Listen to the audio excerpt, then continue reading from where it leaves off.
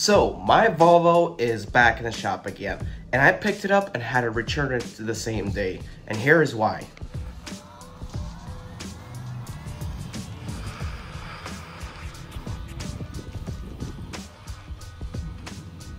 So last Friday, which was the 27th of October, my Volvo PV544 Sport was actually ready.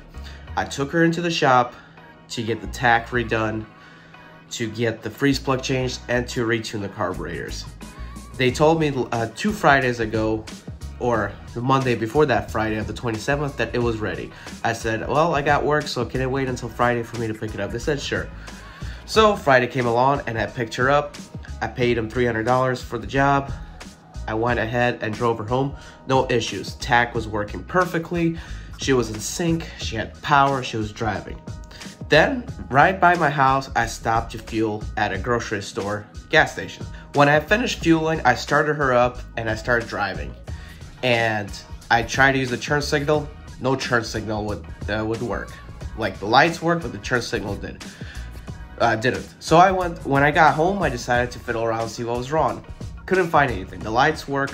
The turn signals, which act also as clearance lights when you power them on, work, but the turn signal doesn't work. What actually does start to happen is when you turn on the turn signal on the switch, the red amp light at the Volvo dash starts showing up. Now, I couldn't catch it because here's the rest of the story.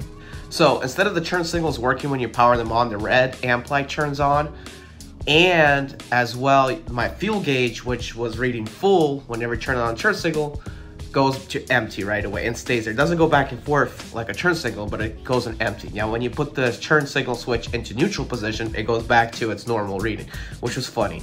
So I called up the mechanic and I was like, I'm taking her back. He's like, that's fine. And on the way there, halfway through there, the turn signal magically started working all over again. And I was, that's weird. And a couple times back to the shop, it would work and it would not work at the same time. But by the time I got to the shop, everything was working 100%. So when I got her back, the mechanic said I wasn't the mechanic that worked on it. My buddy was working on it. So he said it's probably something dumb and funny that's causing this to happen. Something loose or something someone touched accidentally while installing your tachometer, your RPM gauge. That's what he said. So the car's gonna be there probably for another week and a half in the shop again, because of a wiring issue. Now, I like these mechanics. These mechanics are good. They never overcharged me yet, and I know they can fix the problem. Here's what I plan to do. If the problem doesn't get fixed, I'm gonna drive the car as is, and someday, if I still own the car, maybe it will actually get worse, and I can actually catch the problem. But I checked the car out throughout, like everywhere I could, on top of the fuel tank for the fuel level, like wire where it goes to the fuel gauge. I checked underneath the dash as much as I could, and the engine bay, everywhere. Nothing loose. I don't see nothing wrong. No corroded wires, nothing. So I don't know what this could be. All I know is that day when I went 30 miles to pick up and Fountain in South Carolina, I had to drive back to South Carolina. When I drove to South Carolina, I had to drive back to Fountain in South Carolina again. So that was kind of a hard day for me, just driving back and forth when I really wanted my Volvo back for the car show, and that just didn't turn out. And I'm also trying to sell her, and it's just getting frustrating that she's always in the shop, and it's really not my fault. It all started with the mobile mechanic that messed up things in the first place. So hopefully I can get her back finally running in one piece. Now, good thing is she runs perfect. That's the good thing. So there's absolutely nothing wrong with the engine. It's just that turn signal was acting funny and I had to return it back.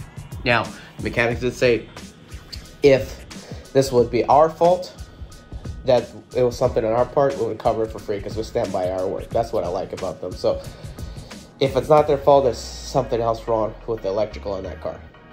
Not canceled. Guys, I'm Eddie B. 2004 turn right.